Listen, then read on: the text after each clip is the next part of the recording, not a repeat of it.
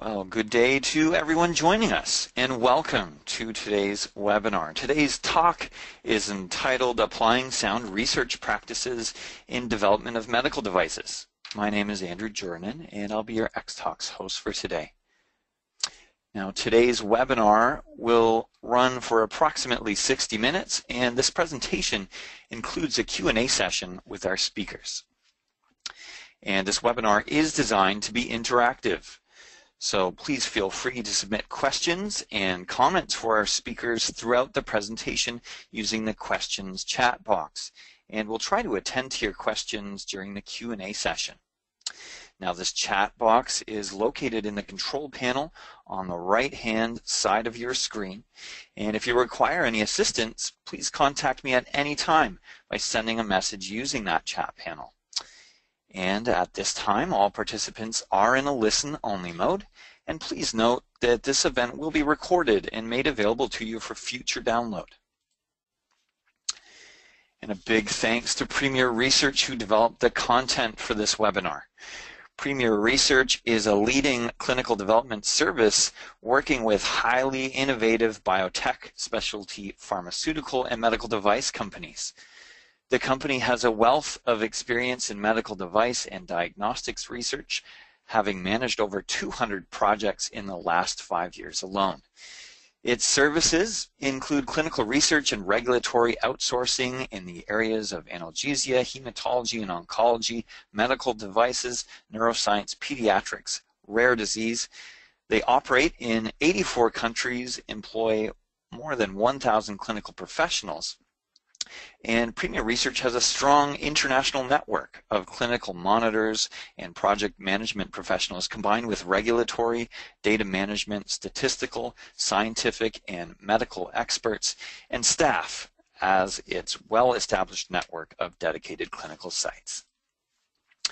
Now, I'd like to introduce our speakers for today's webinar. Nicky Dodsworth is currently Vice President, Quality Assurance and Risk Compliance for Premier Research, with responsibility for pharmaceutical and medical device studies.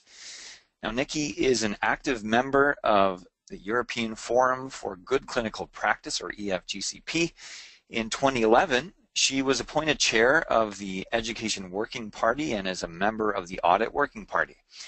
Nicky's conducted widespread training for various groups and is presented in 14 different countries. During 2010, she started to run the recently accredited EMWA workshop on quality awareness in CSR development. She is a senior associate member of the Royal Society of Medicine, and in 2009, Nicky became a chartered scientist. Nicky has worked closely with the Institute of Clinical Research since 1996 and is currently co-chair of the GCP Forum, and she works closely with the Ethics Forum. And in July of 2011, Nicky became a member of the Research Quality Assurance West and Wales Organizing Group, which promotes information exchange at a regional level. And joining us for the Q&A session will be Joanne Emmett. She's been part of the clinical research industry for more than 20 years with a keen focus on operational design and delivery. Ms. Emmett started her career in academia within transplant research and proceeded on to cardiovascular research involving valve and imaging trials. Once joining the CRO business space in 1995, she was engaged as a CRA, LCRA, and project manager working on trials in CNS, oncology, respiratory, cardiovascular device, and several diagnostic programs. Ms. Emmett took her frontline delivery experience to the next level and moved into oversight and department leadership, specializing in clinical and project management delivery, spending time at PRA and joining Premier Research in early 2011. And now it's with my pleasure to hand the microphone and the presentation over to your first speaker for today, and that's Nicky Dodsworth. Nicky.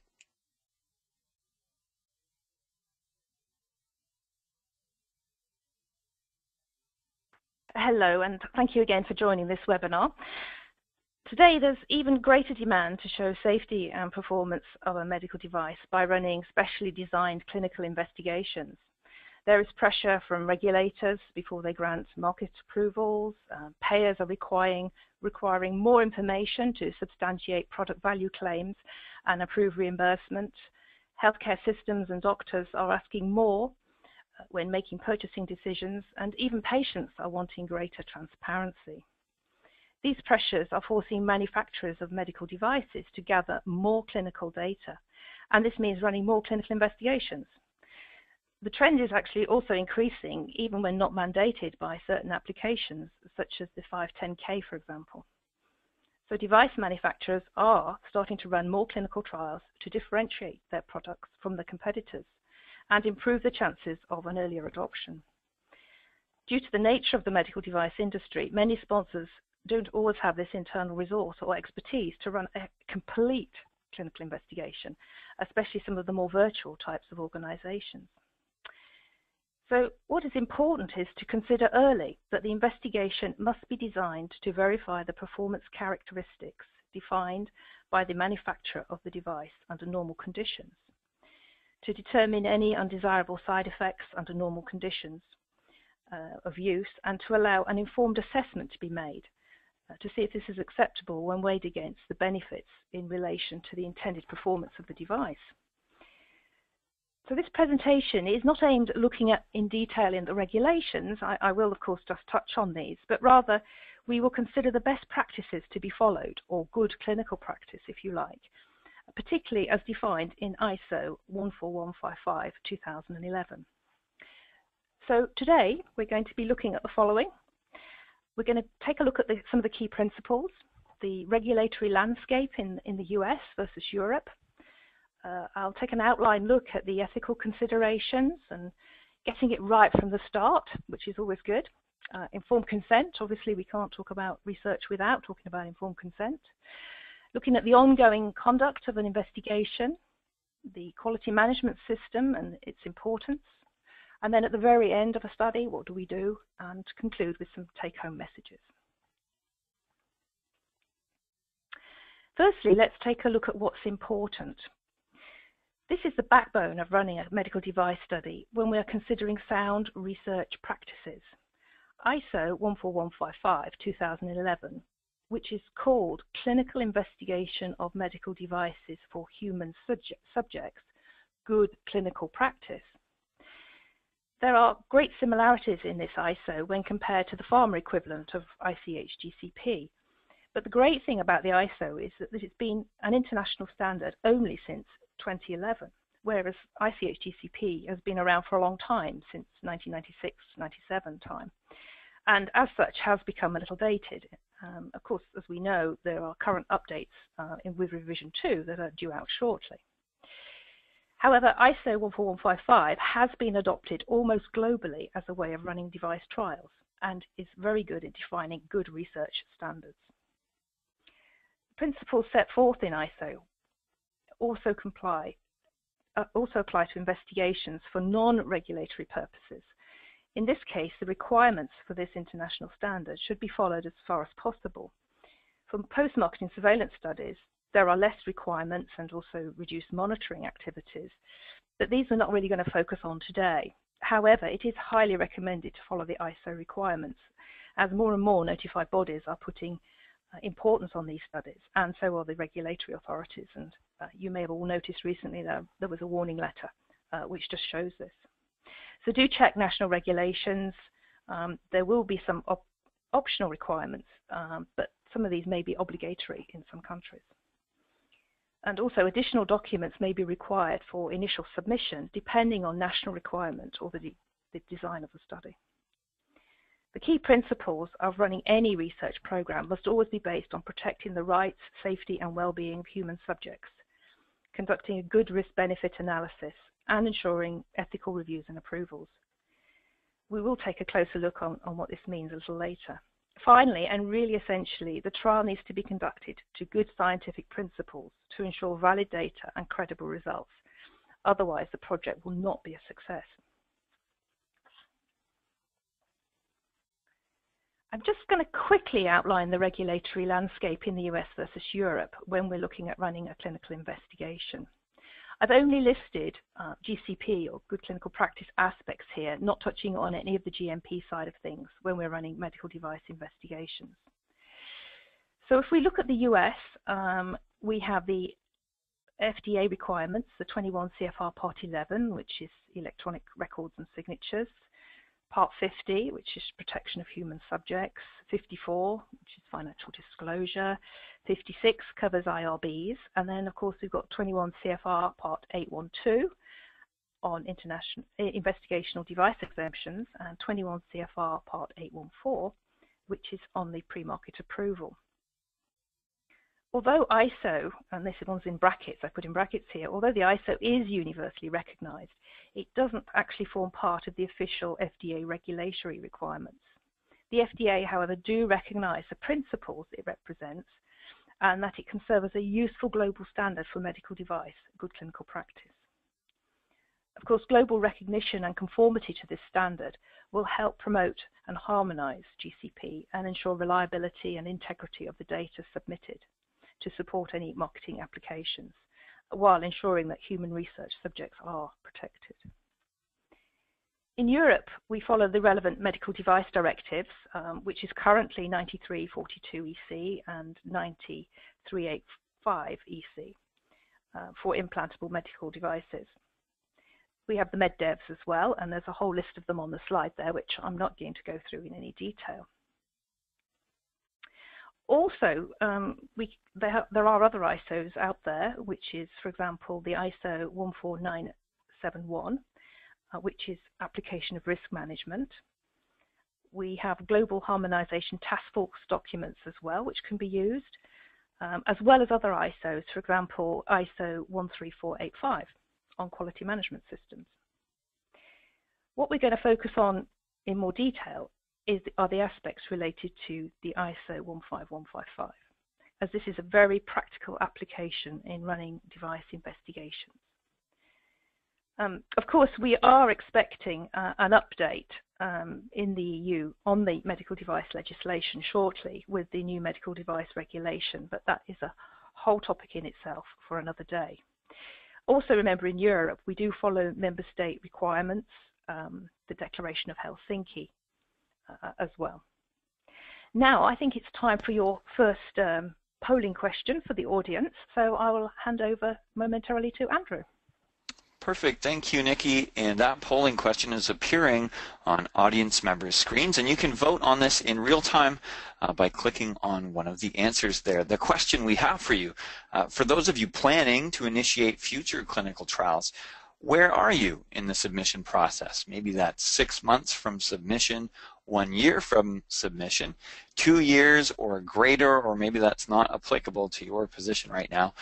For those of you planning to initiate future clinical trials, where are you in the submission process?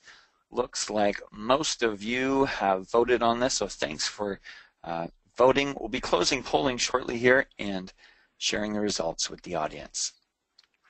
There we have it. 52% of you not applicable to you right now. 17% of you say 6 months from submission. Another 17% saying a year from submission. 13% saying 2 years or greater. And with that, Nikki, I'll hand the mic back to you. Thank you, Andrew. Okay, so now let's take a look at the ethical aspects to consider when running medical device trials. Studies need to be designed in such a way to allow ethics committee members to understand the purpose of the study, if the study will be worthwhile, the risks, the burdens, the benefits to the subject, if the subjects will be recruited fairly, if there's going to be adequate information provided, and obviously clearly there's going to be no coercion, if information on subjects will be handled appropriately, and also if there will be fair redress if a subject is harmed in any way. You also need to consider methods of recruitment, the processes for informed consent, data protection, ethics approvals and any updates that you need to make, payments to subjects, investigators, incentives, conflicts of interest, and finally insurance and indemnity. You also need to consider special populations such as subjects who lack capacity, for example in emergency situations, or pediatric populations, or subjects who have no alternative treatments available to them. These groups have added ethical dilemmas, and there needs to be greater consideration to ensure these subjects are protected. And also consider if the subjects taking part will have any direct benefit. Ethical review is not required for a proof of concept study, providing that assignment of patients to a particular therapeutic strategy or diagnostic procedure is not decided in advance by a protocol or a SIP, but falls within current clinical practice. Also, the decision to use the product is clearly separated from the decision to include the patients in the study, and there are no diagnostic or monitoring procedures undertaken other than those ordinarily applied in clinical practice. Just to briefly mention the Declaration of Helsinki here, this has been quite a controversial document over the years, but it is referenced in the ISO 14155 for medical device trials as the latest version, which is currently the 2013 version. Of course, there are differences between the pharma side of the industry and the medical device side. We are using an older version in the pharma side. Subjects need to be provided with site contact details as well in case of an emergency, or if they just wish to discuss an aspect of their condition or the trial with the investigator. And ISO states that the principal investigator must provide trial subjects with a subject card if relevant. Clinical investigations are only allowed to be conducted on vulnerable subpopulations when it's impossible to actually run these in non-vulnerable patients. And the ISO does provide quite a lot of information on emergency treatments. And of course, before you start a study, you need to have a favourable opinion from your ethics committee in order to start it. Often what happens is the principal investigator makes these applications, but sponsor representatives can also help do this in a timely manner.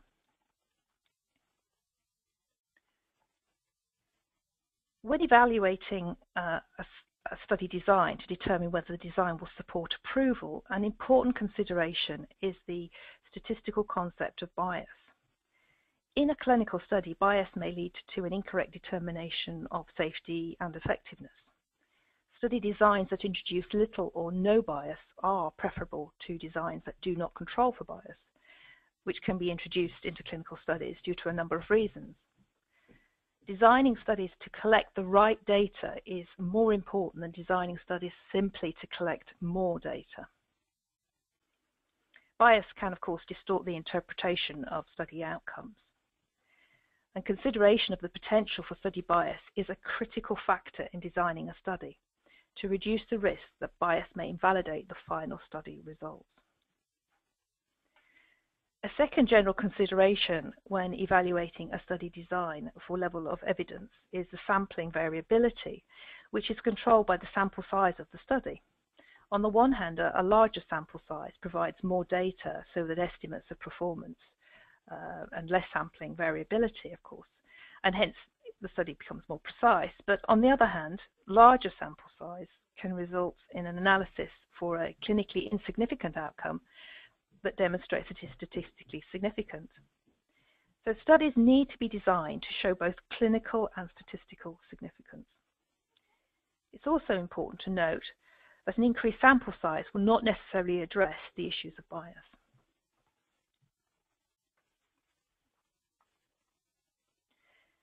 Sites in which subjects or samples are chosen for studies that support the intended use of the device should be representative of the types of sites where the device is intended to be used. Subjects or samples should be represented from the proposed target population. Estimates of overall performance from non-representative sites or subjects may suffer from selection bias. The actual method of selecting subjects or samples for a study must be specified in the study SIP. So subjects enrolled in the study should represent the target condition spectrum. When the subjects enrolled do not match the target condition spectrum, estimates of diagnostic clinical performance are subject to a spectrum effect. For example, if only subjects from the extreme ends of the target condition are sampled, either a healthy normal subject or subjects with advanced stage disease, then performance can appear to be better than it truly is. This is because subjects in the middle of the target of the condition spectrum are omitted and they tend to be more difficult to diagnose correctly. Sometimes the target population includes subjects with a rare condition, such that recruiting subjects with a rare condition can be difficult and expensive. Designs that overrepresent the rare condition in the subject population compared to the proportion in the target population might sometimes be appropriate. However, estimates of overall performance for such a design may have the potential for bias, so this potential bias should be considered in the statistical analysis plan. So it is really important to find the right sites with the correct populations, consider their previous experience, check any available information that may be available, for example, clinicaltrials.gov, and make sure there are no competing studies which could delay your investigation.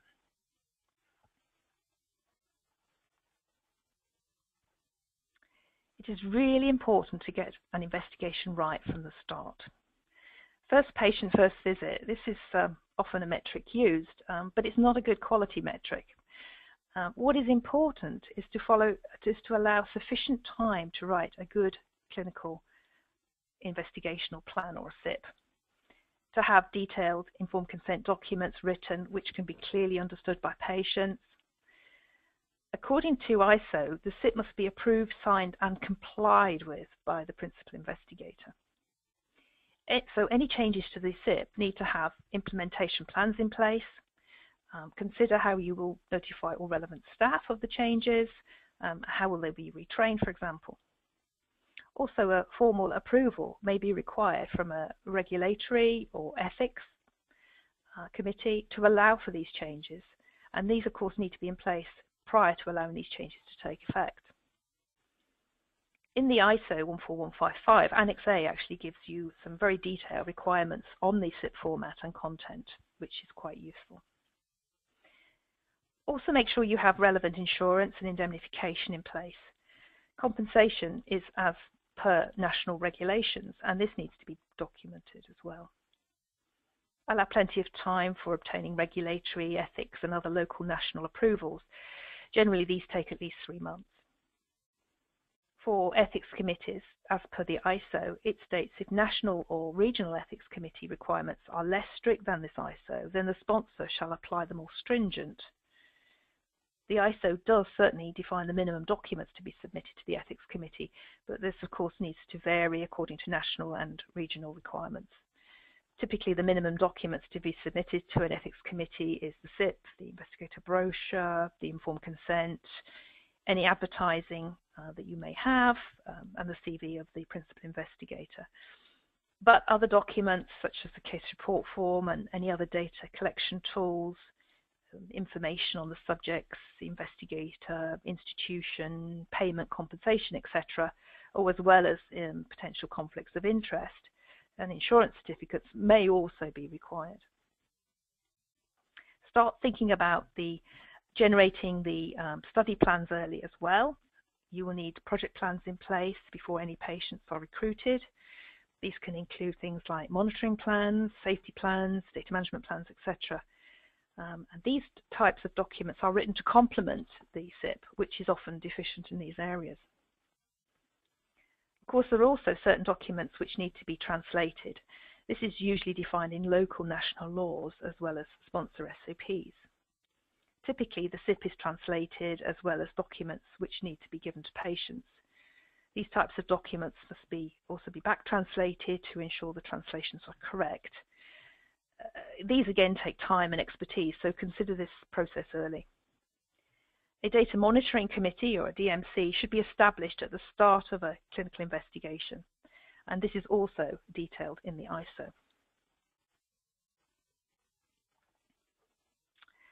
I just wanted to slot in this slide just to look at some special considerations for medical devices as per the FDA.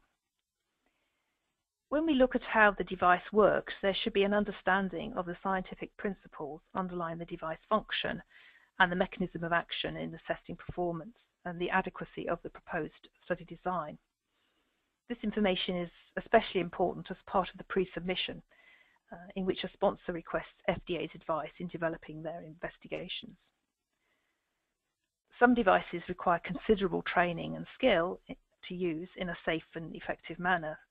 This clearly would apply to implantable devices requiring the user to be highly trained surgical specialists, for example, particularly when the procedures involved could be complex. Sometimes multiple personnel and skill sets are needed for appropriate use of the device as well. For example, one person may have a certain skill set to collect the specimen, another person with a different skill may process the specimen, and still yet another person with a third skill set may interpret the results. So when designing a device study, one should consider all these skills necessary for the safe and effective use of the device. The skill sets of the study investigators and the personnel should reflect the range of skills of personnel likely to use the device in the intended use setting after marketing approval. So the training provided to study investigators and personnel in the appropriate use of the device should guide the training that will be provided to users when the device is marketed. If no training will be provided for a marketed device, study personnel should not be specifically trained in the use of the device in order to ensure that the study reflects intended use conditions. We also need to consider the learning curve and human factors. Some devices are so novel that there is a learning curve associated with use of the device. It may take time to master the steps prior to using the device in the clinical study. This may include, for example, things like surgical techniques specific to the implantation procedure. For some devices, determination of a learning curve can be addressed during the exploratory stages, including any pilot studies. And if hands-on training of device operators is provided by a sponsor in the pre-market pivotal study, then one would expect such training to be provided in the post-marketing setting as well. And of course, devices with steep learning curves may not be suitable for some settings, for example, home use, because they may not be safe or effective in that setting. When a learning curve is evident during the pivotal study, it's important to consider how information gathered during this learning curve period are going to be considered in the SIP that you're writing for running your clinical study. Now, I think it's time, Andrew, for the second polling question. So over to you again. Thank you. It certainly is. And that polling question is appearing on audience members' screens now. And you again can vote on this in real time by clicking on any of the options. How comfortable is your company in regards to knowledge and navigation of regulating authorities and the regulations themselves? Your options here: very knowledgeable, somewhat knowledgeable, not very knowledgeable, or not applicable. How comfortable is your company in regards to knowledge and navigation of the regulating authorities and the regulations themselves? Looks like most of you, again, have voted on this. Thank you for doing so. We'll be closing polling now and sharing the results with everyone. 55% of you say very knowledgeable. 34% say somewhat knowledgeable. 9% of you saying not very knowledgeable, and just 2% saying not applicable. And with that, Nicky, I'll hand the mic back to you. Thanks, Andrew. So we're going to go back to getting it right from the start. So selection of investigators is a sponsor responsibility. Selecting good sites is fundamental to running a good investigation. Investigators must be chosen who are adequately experienced, or to be able to be trained to be adequately experienced, which can be obviously more of a challenge when the device is more innovative. They need to know the ISO, or good clinical practice, be adequately trained on the SIP, the investigator brochure, and really, most importantly for medical device studies, the techniques to be used when handling the device or the operating procedures. So site selection is a vital step, not only looking at qualifications and expertise, but also considering availability of key site staff or equipment and facilities and location of laboratories. It's the responsibility of the principal investigator under ISO 14155 to ensure that he or she has the required number of eligible subjects needed within the agreed recruitment period as well. Also, does the site really see the patients you are looking for? Will other sites also need to be involved? These are all points that need to be considered and planned for. If a sponsor transfers responsibilities to a CRO or another vendor, they still have a responsibility for everything that is contracted. So not only is it important to have the correct levels of oversight during an investigation, It's even more important to select and assess the vendor before you start. Make sure written agreements are in place and carefully defined with realistic expectations. And there needs to be agreements in place with investigators, CROs, and other suppliers as appropriate. The process of escalation and resolution of trial-related issues needs to be thought out in advance as well and well documented, maybe looking at a communication plan or a similar document. What are the roles and responsibilities of all concerned? What level of issue needs to be escalated to whom, and in what time frame? Just remember that the sponsor is ultimately responsible for the project execution and the outcomes and needs to remain fully involved.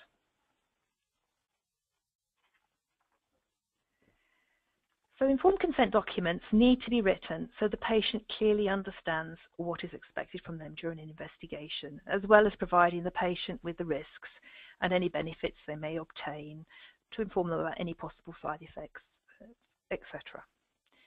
The process at the study site, who will consent the patient, as well as the timing of the consent, needs to be carefully considered. Ideally, patients need time to consider if they wish to take part, except obviously in an emergency situation. They may need to discuss this with their family and friends. So consent times should be added to patients' notes, hospital notes that is, as this is important to show that no study-related procedures have been conducted prior to the patient consenting. It can sometimes be difficult to determine what is standard care and what is a study procedure. And also the role of the authorised representative also needs to be considered, and the process for involving them at the right time. The consent process is a time for patients to consider the risks involved and if they are willing to accept them. For device studies, it's particularly important to consider the residual risks at the end of the study. After all, the device may remain with them for some time. The PI is responsible in keeping patients informed about any new information that arises during the clinical investigation. And if you want a useful informed consent checklist, do take a look at sections 4.7.4 and 4.7.5 of the ISO 14155. That can be really helpful. Also consider things like conflicts of interest, payment and incentives, and they need to be part of the informed consent process as well. Of course, the legal requirement is more regulated in some countries, like in the US, for example, with conflict of interest, but this really does need to be considered even when there is no formal requirement to do so. If there are any conflicts of interest, these need to be declared and carefully just documented. The regulators are more likely to inspect sites that do have a conflict of interest. The ISO states clearly that the sponsor shall not have improper influence, inducement on the subject, the monitor, any investigators or any other parties. So there is actually a fine line of oversight which a sponsor must demonstrate versus too much involvement in a device trial. So let's just quickly look at some questions we could ask.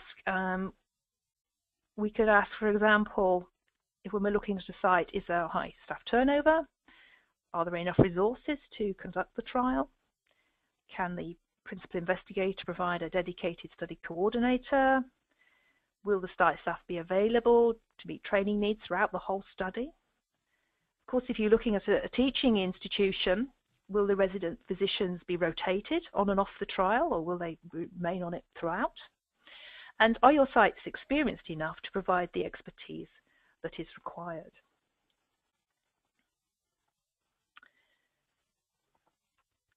So when we're looking at ongoing conduct, all the subjects must be recruited that fully meet the protocol inclusion-exclusion criteria. Deviations from the protocol or the SIP, such as visit windows, commonly occur and just need to be documented, as these are likely to have little impact. But this does need to be considered on a case-by-case basis. However, any patient who does not meet the inclusion or exclusion criteria must not be recruited. And if there are any deviations to the eligibility criteria, these may also need to be reported to ethics committees and possibly regulatory authorities. So eligibility criteria are not just a guide, they're an absolute standard to define the study population and to ensure patient safety. A well-written SIP will ensure the criteria are relevant and not excessive. Patient engagement is particularly important, as typically patients have a longer follow-up period when we're comparing them to pharma studies. So make the visits easy and the demands on the patient's time as little as possible, but still encourage feedback on any safety issues should they arise during this time period. Lots of care and attention must be spent on device release, packaging, shipment, storage, and accountability. The whole process needs to be fully documented. Consider any temperature controls that are required to be in place. Will site staff be at site when these are delivered? Who are going to check them, and where are they going to be kept? Also, if the devices are self-administered in a patient's home, how will they be stored, tracked, and disposed of if that's what you need to do with them? And this is often a more challenging side of things. It is important to remember that training is not a one-off event. Teams change and training needs to be continuous. Some studies run for several months or years, and retraining of all staff may be required. Training on the device is very important, as well as trying to standardize the operating technique. How will this be documented and conducted? Device risk assessment closely follows the ISO 14971, and there needs to be a summary of the risk analysis as well as any residual risks defined in the investigator brochure. So IBs therefore need to be well written before the start of the study and kept up to date throughout. The sponsor is responsible to update the IB annually, and the requirements are well defined in ISO 14155.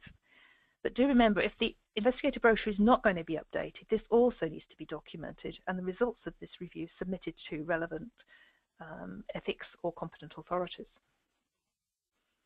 The trial master file and the essential documents must be readily available for audit and inspection, and these documents must be attributable, legible, contemporaneous, original, and accurate, and often we use the acronym ALCOA.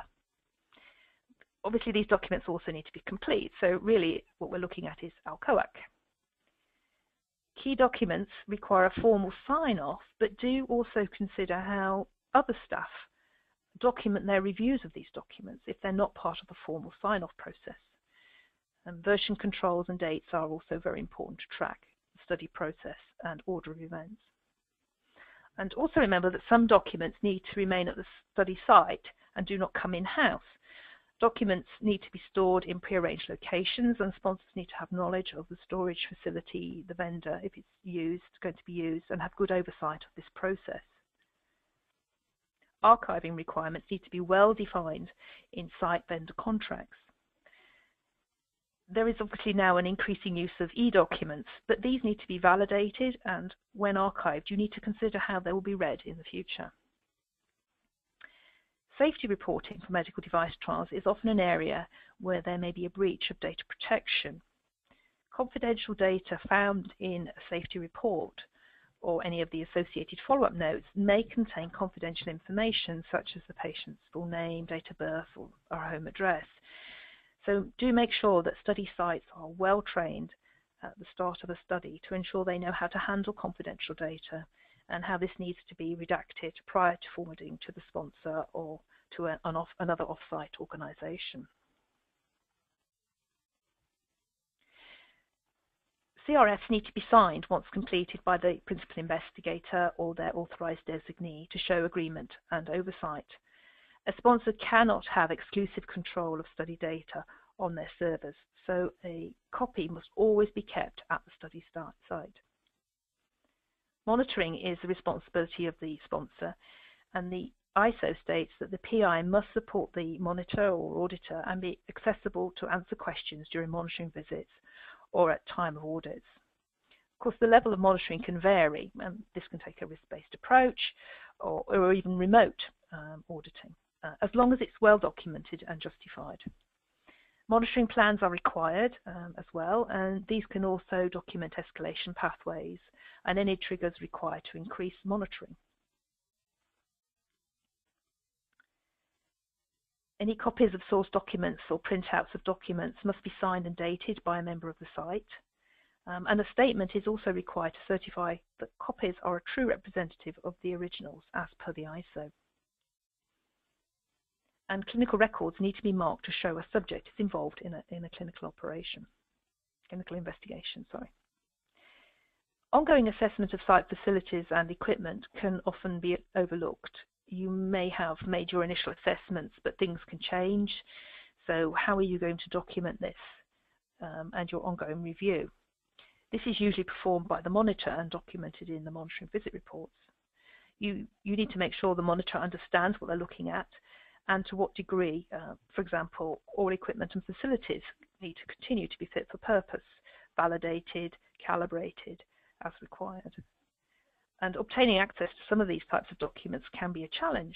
Also consider things like laboratories or other specialized services that may be specific to your investigation. The sponsor is responsible for ongoing safety evaluation of the clinical investigation and relevant reporting, and so is the principal investigator. And this must be appropriate and timely. Safety reporting is also well defined in the ISO. Electronic data systems used in data management require written procedures, verification, validation, audit trails, controlled access, security, and backup systems. And staff need to be suitably trained, of course, to use them as well. I'm just going to really briefly touch on the quality management system. This could be a whole presentation in itself. A sponsor is responsible for having a good quality management system in place, even if they outsource many aspects of a clinical investigation. They are also responsible for verifying the existence of, as well as adherence to, written procedures at any external organization they may use. The QMS of the sponsor is very important to ensure data quality throughout an investigation. So what is a quality management system? And I've only just listed a few things on this slide here. I have only really covered more the GCP aspects, if you like, rather than the GMP aspects. So I've put things here, for example, like policies, SOPs, written instructions, QC activities, QA, audits, CAPAs, complaints, non-conformances, etc. But all these lead to contribute to the final deliverable of data quality, which is so important.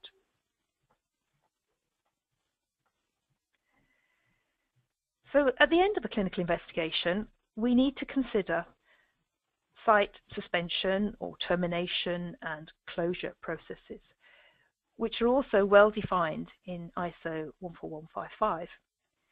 In case of early termination or suspension, justification must be documented, all parties must be promptly informed, and this could be ethics committees, competent authorities, other investigational sites, and patients as well. An analysis of the situation needs to be performed by the sponsor, and they have to take the appropriate corrective actions. If a clinical investigation is to resume, this must be approved, or at least concurrence is required from the ethics committee and in some cases competent authorities. If the study is definitively stopped, then routine closeout processes should be followed. If a sponsor stops a trial, they can report this to the ethics committee themselves rather than the investigator, which is the usual route. For end of routine investigation notifications, ISO provides a really good summary of the order of notification, including the disposition of investigational devices. At the end of a trial, a study report is required as well to document the outcome, as well as any deviations and non-conformances that may have occurred during the course of the investigation. In the ISO, this is part of Annex D, and it gives a really good summary on what is required as part of this report. And also document retention is defined well in the ISO in Annex E. Of course, this is partly as per local regulatory requirements in each country where the clinical investigation is being conducted. The principal investigator is responsible for keeping all clinical related records for the minimum required period. You also need to consider if the principal investigator leaves the site, what may happen to these documents.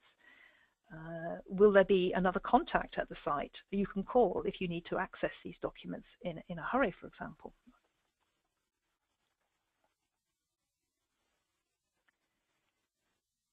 So to conclude, some take-home messages maybe. Sponsor responsibilities, I think, have undoubtedly increased with the requirement to run more clinical investigations with areas such as informed consent, risk assessment, monitoring, document control, and electronic data management have become better defined with greater requirements. The ISO 14155-2011 is a really good document as it introduces more on project management, on a focus on project management for running clinical investigations, more approach to good clinical practice. It clearly defines monitoring, has a greater focus on good documentation practices, better adverse event definition for clearer understanding of reporting. It has an implied requirement for a quality management system. It's not the document that really covers that, but it also has states an obligation to use the ISO 14971 for risk analysis. It clearly defines things, for example, like the content of a SIP, investigator brochures, etc., and requirements for data monitoring committees, electronic data systems, and procedures for suspension or premature termination of a trial, as well as an extensive list of documents required for running an investigation, which is quite a lot, actually. And finally, we need to remember that the sponsor remains ultimately responsible for the conduct of the investigation. So good luck with all your trials. Thank you. That was fantastic. Thank you so much for that, Nicky. Very, very informative, I think, for the audience. And at this point, I would like to invite our audience to continue sending their questions and comments in right now using that questions window. For this, of course, is the Q&A portion of the webinar. I'd also like to welcome Joanne Emmett to our conversation for this. So let's get started with our first question. How do we determine SOPs to be used for our trial? Well, thanks, Andrew, and thanks, Nicky, for that great presentation. I just want to say it up front, very informative. And one of the things to consider is when you ponder back and re-listen to this webinar is some of the key points and certainly the guidelines, the ISO expectations, everything's very well detailed of what you need to do. We have this question obviously asked today. We've had it asked many times as we work with our sponsors on our studies. And we will go through a process, or what your vendor, regardless if it's Premier, but obviously Premier Research would do this as well. We go through a process with you to work through what SOPs and items you may have that qualify under the QMS system and the ISO requirements, thinking about the countries that you're working in or plan to work within, what your needs may be. And we would look at the realm of SOPs and processes required to run a good study under the good clinical practice hypotheses for device. We do that. We're very keen on that because our processes are obviously all written to the ISO standard. We would work with you during a contract period, obviously, to make recommendations on where we see something within a gap analysis, as an example, to be sure that we're setting everything forward in the right pathway and spectator view that we'd want in a well-written CIP. So hopefully, Andrew, that answered that question. Oh, absolutely. Thank you for that. I can supply some more written answer following this as well. Perfect. I think that'd be helpful. Thanks, Joanne, for that. Let's move on to our second question here. This audience member is writing, we will not be ready for our study until mid-2017. When should we think about preparing our required SOPs?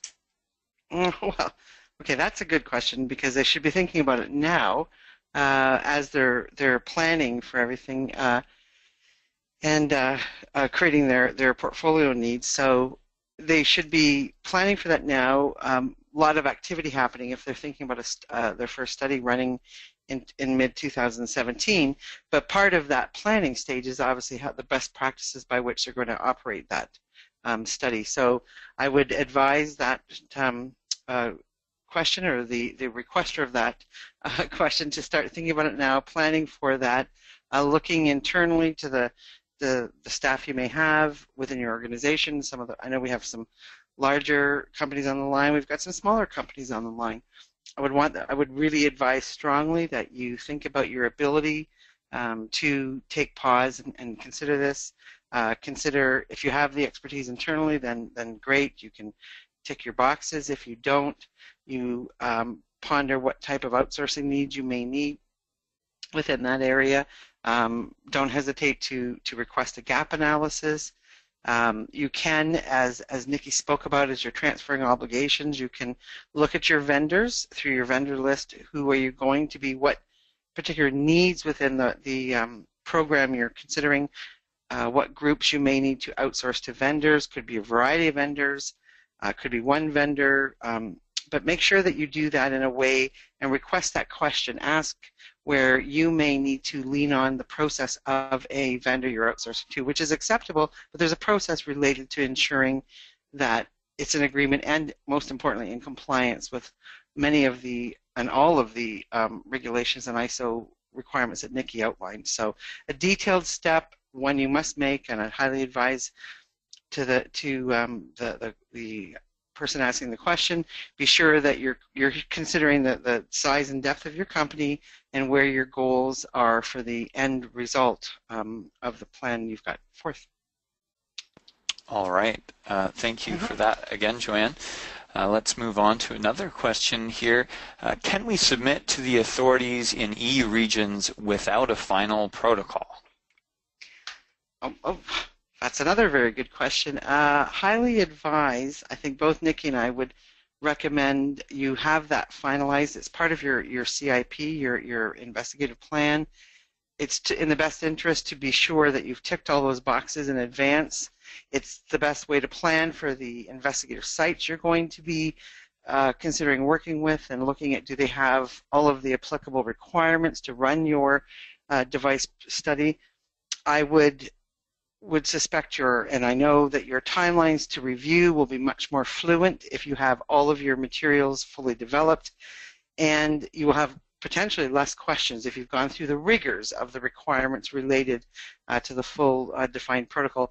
That doesn't mean that there may be adjustments and amendments made to your protocol, correctly so, based on what we see happening within the deployment of the life cycle of your study in the field or in the investigative and patient aspect.